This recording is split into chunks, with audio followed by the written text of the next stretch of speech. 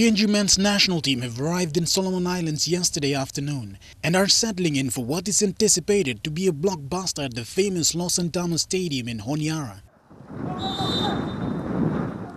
As host, the Bonitas of Solomon Islands will be looking to put on a performance which will earn themselves 3 sought-after points.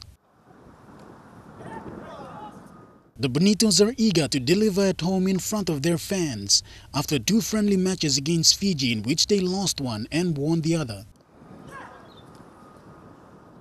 Meanwhile, despite the personal changes, Papua New Guinea have shown the depth of their talent as the young side adapted well to impress during the 2 World Cup qualifying matches in March.